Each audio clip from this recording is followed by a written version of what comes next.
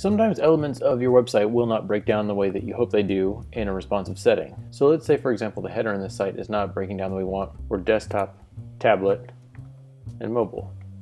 With Beaver Themer, we can actually build out headers just for those particular breakpoints. Here's how. First, you'll want to go into the Themer Layout section, click Add New. We'll call this Header General. The type will be Themer Layout, and the layout is going to be a header element, not a footer or any of the other options there. Once we create that page, we get to the settings. Do we want the header to be sticky, which means when you scroll up it'll stay? I'm going to choose no on this option. Or do you want an overlay option?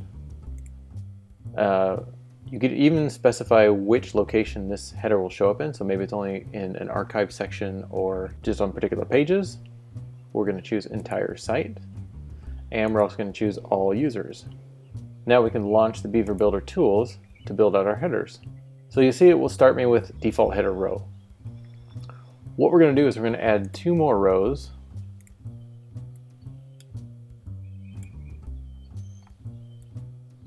Here and here.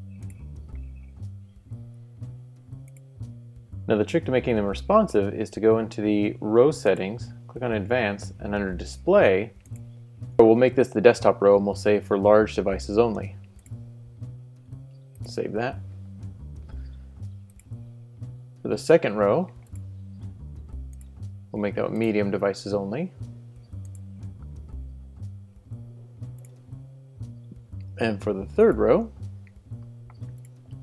small devices only.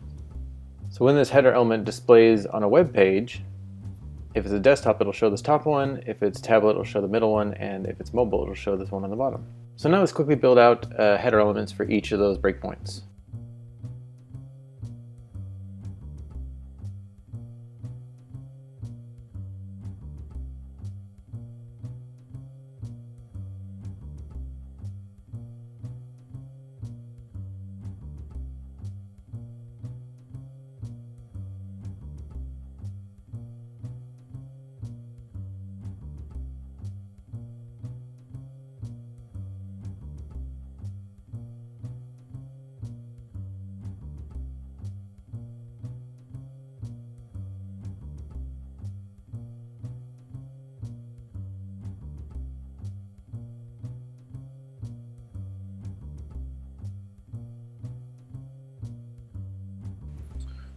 Okay, what we've done is this blue header we've said to show on desktop, as well as this top header with the phone number and the social links. Those will both show only on large devices. This red band will show on tablet, and the yellow band will show only on mobile devices.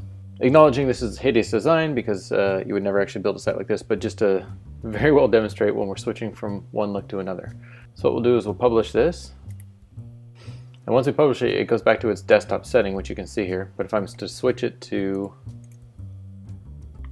tablet, you'll see it went to the red. So now we're just doing the abbreviated name, the phone number, and the hamburger menu. And if we go to phone, we'll get the yellow band, that's the abbreviated header, and just the hamburger menu with no phone number anymore. So just by using the responsive settings, you can create very robust display issues.